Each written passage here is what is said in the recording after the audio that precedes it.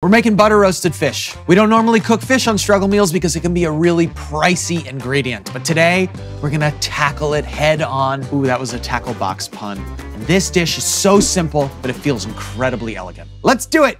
Life can be a struggle, but a good meal doesn't have to be. We can make creative, nutritious, and inventive dishes that won't break the bank. We'll eat well and save money, because that's what we do. Welcome to Struggle Meals. We're gonna start this fish on the stovetop. We're gonna baste all that butter over the top, and then we're gonna stick it in the oven so that it finishes cooking. That's the most foolproof way to make this dish. All we gotta do is start off with some highly aromatic garlic cloves. Oven's on. I'm gonna warm up my pan. Butter gives us a ton of flavors. You have all these milk solids that get brown and caramelized, but butter's an expensive fat. So I'm gonna stretch the butter by using a neutral oil in addition to the butter. That way we get the quantity of fat we need, but for a lower price. So we'll come in with our garlic. Let's go to the packet drawer and get some red pepper flakes. Red pepper flakes coming in. Mix the oil with the butter. Gets nice and foamy, smells fantastic.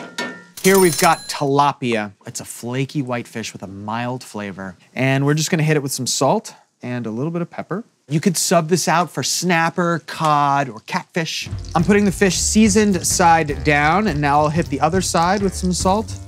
Let's baste this fish real quick. That means pooling all the butter to one side and throwing that gorgeous brown butter right on top of the fish. Oh, it smells great already. Let's say you want to scale this recipe up.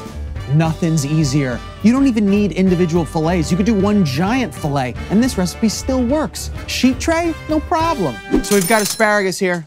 Do this and it snaps where it wants to break. So you only have tender stalks. Asparagus goes in. I'm gonna put it around the fish. And now I'm gonna finish the fish in the oven because that's the most even and consistent heat, meaning we're not gonna burn it on the bottom and have a raw top. It's gonna cook from all directions at the same time. Into the oven. Fish cooks quickly, so I'm keeping my eyes on this. That smells fantastic. We're gonna get some fresh herbs, and I planted these myself, which means I paid for them once, and because they're alive, every time I pick them, they regrow back. It's like free flavor. We're gonna grab some chives right here, and some parsley to sort of cut through the richness of the butter. Really nice, mild, fresh onion flavor. Got a little bit of parsley right here. That looks great. Da-da-da! We're gonna grab some fish. So I'm taking a little extra care with plating here. I want this to feel like something that you might get in a restaurant.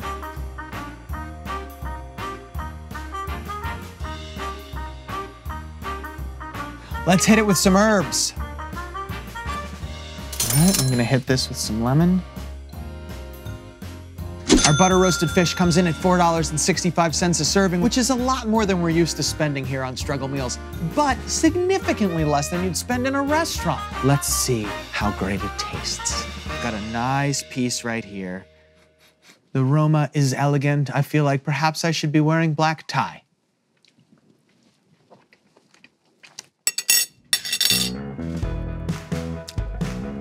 Incredibly flaky, super buttery.